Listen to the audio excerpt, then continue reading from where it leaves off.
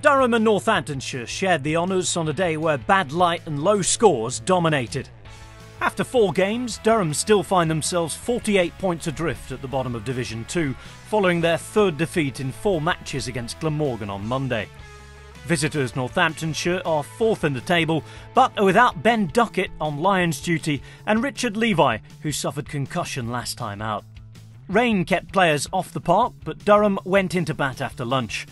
Stephen Cook was accounted for by his countryman Rory Kleinveld, before Nathan Buck found the edge of Keaton Jennings' bat. Runs followed through Cameron Steele and Graham Clark, but their partnership ended at 31 when Buck rapped Clark on the pads.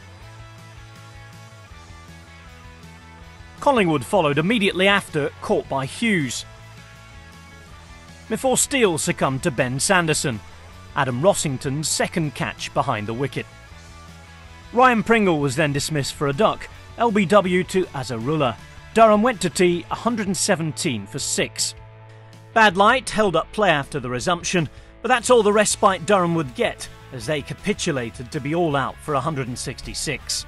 First to go was Richardson, followed by Coughlin, then Irishman Barry McCarthy as Book took his 5th and finished with 6 after he ended number 11 Gavin Main's defiance LBW. Rob Newton went early as Northamptonshire began their innings under heavy skies, caught by Paul Collingwood off the bowling of Coughlin, before the Irish connection of Pointer and McCarthy accounted for Alex Wakely and combined once more to dismiss Keogh.